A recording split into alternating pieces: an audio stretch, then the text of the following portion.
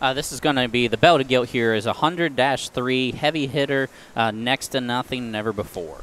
Well, to put one word on this 100-liter gilt, I put interesting with bone and exclamation mark on my notes. She is big-legged, has got a really good front end. I think, not to come off negative, I think she's just at her rawest form right now. But you think about this one as a big one. She's got the skeleton to handle whatever you throw at her. She's going to continue to fluff up and get bloomy.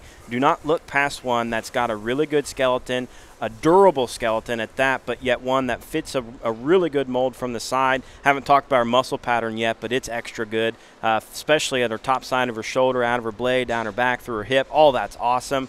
I think this one could be a sleeper. I think a lot of really interesting pieces about this gilt. Yeah, that's those are big feet and big toes that still have set and spread to her dew claw. Her shape and expression is incredible up high, and exactly like Trevor alluded to. I think it's always fun to see how these things will change when you take them home and they get their own pen and they eat realistically what they should be eating. Because I think you'd be surprised how fast this one can kind of flesh and body, because that kind of look, shape, and bone can go a long way here in 100-3 crossbred gilt.